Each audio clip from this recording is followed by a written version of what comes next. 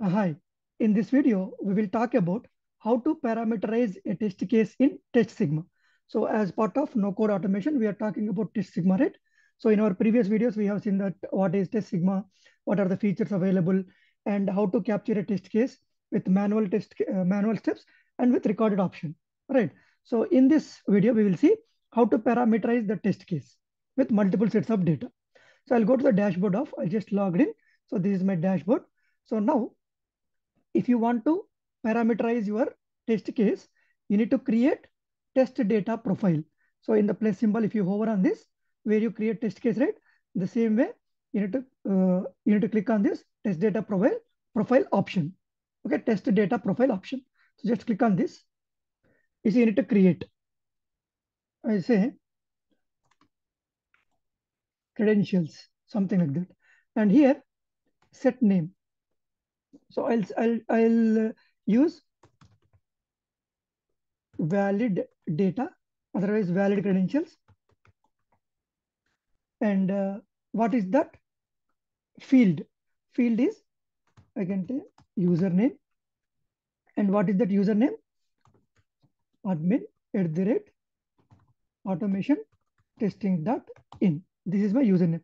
I can add how many columns I want. You just click on this symbol and next column. So this is password. And the password is admin1234. Right. So now I can add one more. So invalid credentials. Okay. And I need to select something email @gmail.com. Okay. Some dummy email and dummy password, just password, something like that. So I have two sets of data. I want to execute my login test case with two times with this data. First time this first set of valid credentials, second time invalid credentials.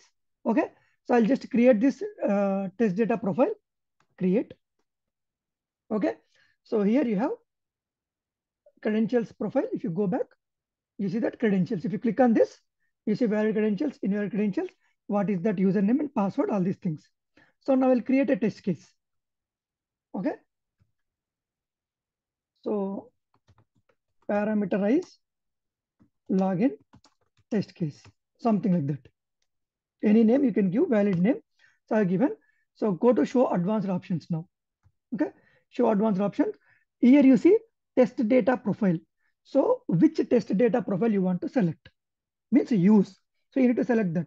Click on all the created test data profiles will be shown here. Now I have only one that you just created. So you can select that credentials. Okay.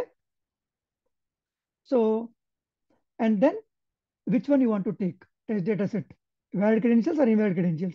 So I want to execute multiple times. So this is called data driven testing, right? So you have on switch here, data driven, just switch on this. And then filter type, you need to iterate between, from, and end. So which row to which row, something like that. So I want to execute start to end. Okay, if you have n number of rows, it means n number of options, you can filter that also. But I want to execute from start to end. I have only two, right? So then write the test case manually. Okay, write test manually. So the same thing. So I want to go to this URL. So here I'll paste, navigate to this website and enter test data in element field. But here you see, here test data previously we have typed something like that, but I don't want to do that now. Okay, you have plain text, you see parameter option, right? You just click on this parameter option. The moment you click on parameter, so it will give you the profile. So test data profile, only one you have. So which one you want to take? This is username column, right? So username and element we already captured in our previous videos. So what is that in the login screen? That is username text box. Just select. Okay, and create. And again, I can create the same thing.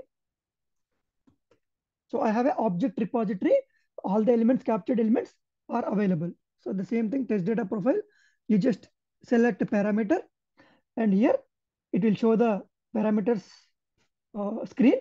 So what is that? Password. So what is that element? In the login screen, password text box. In the password text box, I want to enter this. So I'm parameterizing these text boxes, username, password, and then I will click on element. So what is that element we already captured? Login button, right? Create. So that's it. I'll just navigate to there. I'll enter username and password and click on login button. So one is valid credentials, another one is invalid credentials. So here the username will be taken from the test data profile, and username text box will be taken from this already captured elements. Okay, I'll just click on run now and see. Again, you need to mention where you want to execute. Okay, same configuration, Google Chrome, Windows 11, 107 browser version, and this is the resolution. Just run now. So this time it will execute the same test cases 2 times. So just observe here. You will get one more option here below this. What is a pie chart? Something like that. You see that valid credentials. It is using valid credentials, and it is executing these 4 steps. Okay, that is passed. Okay, that is passed. You see, invalid credentials, it failed. Okay, if you select invalid credentials, it failed. So total 2 runs, 2 passed, 2 failed. The total 2, 1 passed, 1 failed. 50% is my pass percentage. So what is the reason behind that? You see the screenshot? So password should contain at least 8 characters containing uppercase, lowercase, all these things. But I just given a random number, a random password. Okay. So because of that, what happened? It failed. So this is how you can parameterize your test case, and you can execute the same step with multiple sets of data.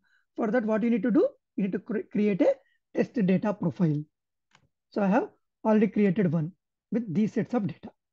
Okay, you can edit, you can delete whatever you want, you can do. You can create multiple test data profiles. You can use wherever you want with proper information. Okay, so that's all about how to parameterize a test case in Testsigma. Very simple. Okay, so that's all in this video. Please like the video, share the video, and subscribe to the channel. Thank you.